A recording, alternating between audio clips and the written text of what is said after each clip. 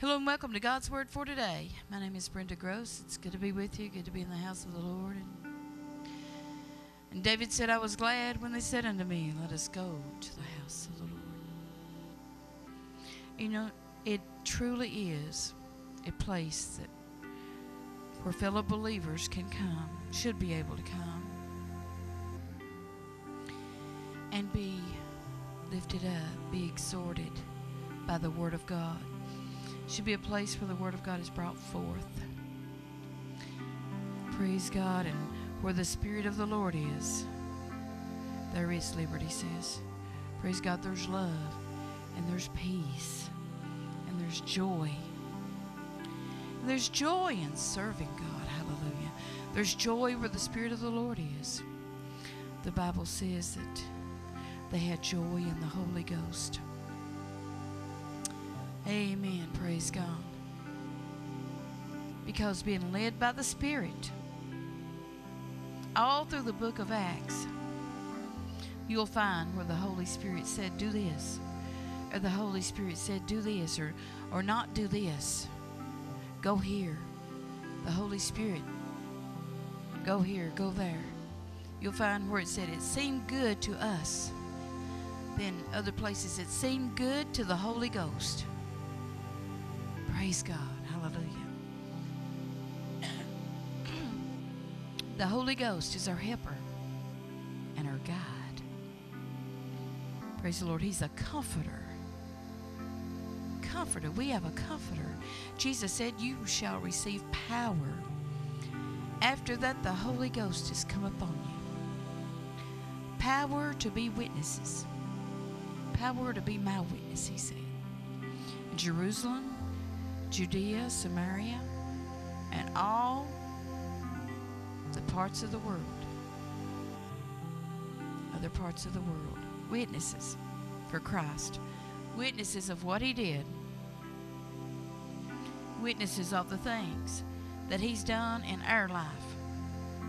Praise the Lord. Hallelujah. He's a wonderful Savior.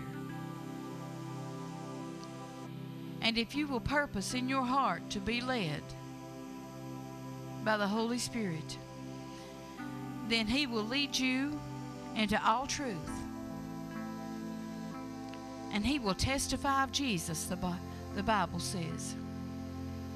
And he will comfort you because he's the comforter. He's the comforter. Praise God. He comforts us. And the Bible calls him the Spirit of truth. The Spirit of truth. And like my husband's preached, he's all about truth. And he's all about testifying of Jesus. And he's the one that teaches us the Word, gives us revelation.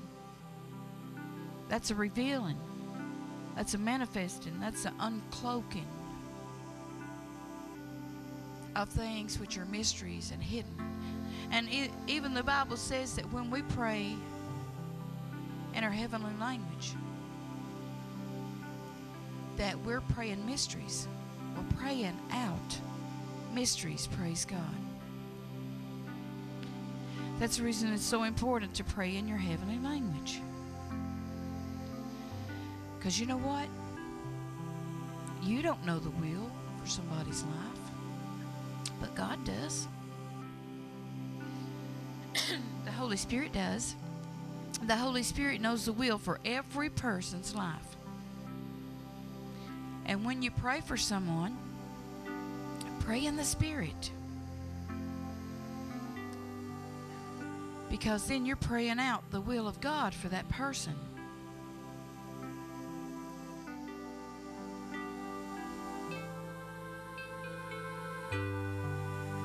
Praise God. Hallelujah. You're praying out God's will for that person. And a lot of times, and we grew up believing and in church and believing that you just pray and just pray what you think that, you know, that person needs. Oh, God bless them, or, you know, Lord prosper them, or You know, most of the time it was God bless them. Well, how? How do you want God to bless them? Because see, you don't really know how they should be blessed. Yeah, it might look like that they need a financial blessing, when truly they need a spiritual blessing. They need to get closer to God, and the finances will come.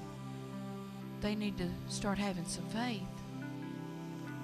so that they can be healed or something. See, we don't know, but the Holy Spirit does. The Holy Spirit knows the mind of God, and He knows the will of God for us.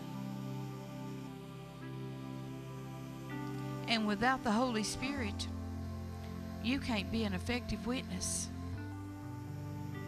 of Jesus, of God, His purpose, His plan.